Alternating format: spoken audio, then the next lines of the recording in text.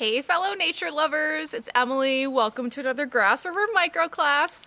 Today we're going to be talking about ruffed grouse, which are one of my favorite birds for two reasons.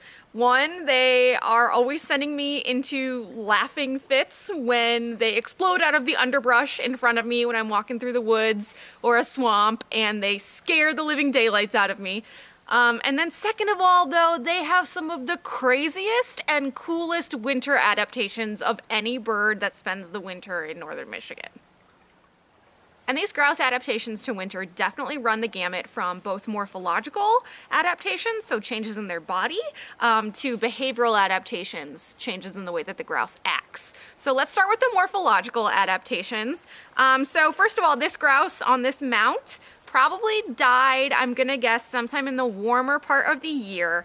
And that's because of two things. Well, actually a couple things, but lack of feathers extending down its lower legs, which is something that grouse grow in the wintertime, sort of as extra insulation. They sort of act like boots. So this is an example of a detached foot/leg of a grouse, where you can see those feathers running much further and much thicker down the lower leg.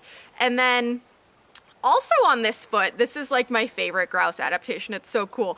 They develop what are called pectinations on their three leading toes in the winter on either side of them, and they're basically little fringe-like growths that increase the surface area of the grouse foot in the winter.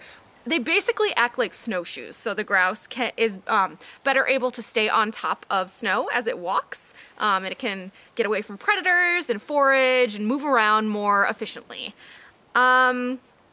And another use researchers think that these pectinations have is that they're sort of like grippy gloves, in that they let the grouse grip onto ice-covered branches in a better way, which is important because grouse eat mostly tree buds, especially flower buds of quaking aspen in the winter. And that leads us to another crazy morphological adaptation of grouse in the winter.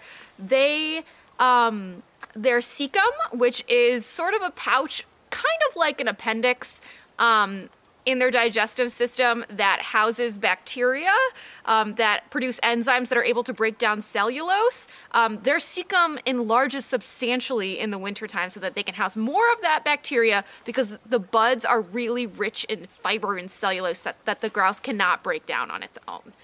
And then last morphological adaptation is, you can see that this grouse, I don't know if you can see the nostril right there, the little hole in the beak, but again, this grouse probably died in the warmer part of the year because in the winter, this nostril would be covered with feathers, and that's a way for the grouse to warm up the frigid winter air before it travels into the body to minimize that chilling factor. All right, let's move on to the behavioral adaptations now. Two main ones that I want to mention.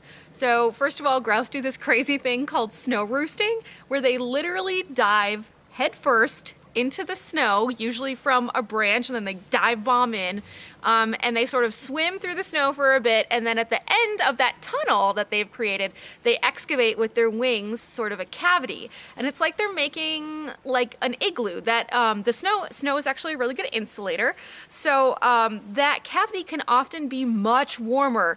It rarely will drop below 20 degrees Fahrenheit, and that can be much warmer than the open air on frigid winter nights throughout much of the grouse's range.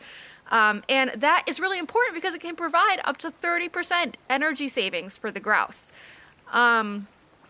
So second major behavioral adaptation is, we were talking about how grouse eat the male flower buds of quaking aspen mostly in the winter earlier.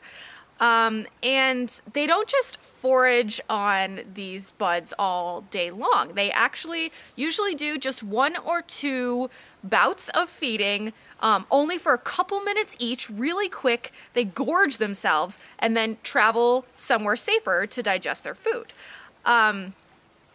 But what enables the grouse to be able to do that, to gorge themselves, is an organ called a crop.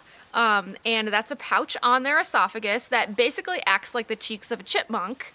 And then later that food, those tree buds, pass into the bird's gizzard where it can actually start digesting them. And that's an adaptation to, one, avoid, sitting on a leafless tree where you're basically a sitting duck for aerial predators like great horned owls or hawks or eagles, but also it minimizes the grouse's time out in the open, and so it therefore minimizes the time that they're really exposed to the elements and really that cold air that they need a lot of energy to be able to heat their body up against. All right, so I hope that I have passed on some of my ruffed grouse winter enthusiasm to you. I will see y'all next week. Bye.